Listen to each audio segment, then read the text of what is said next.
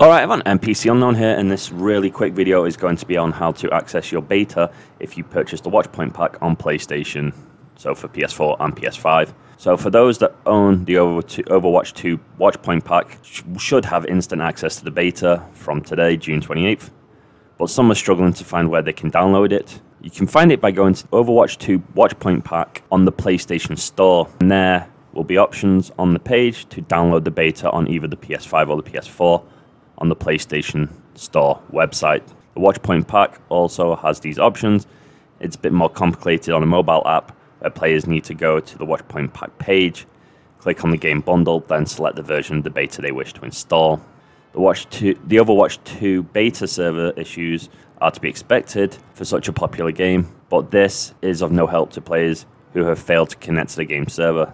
This is mostly affecting players on PS5 and is being caused by too many players trying to log on to the beta. An alternative fix to those wanting to access the beta as soon as possible is to download the PS4 beta instead.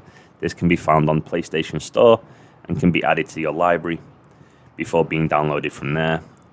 As the game has cross-progression, if you choose to go back to the PS5 beta at a later date, your progress will still be there as well. That's it. I hope this helps. Thank you very much. I've been the NPC Unknown. Please like, subscribe, and comment. From me to you, this video is game over.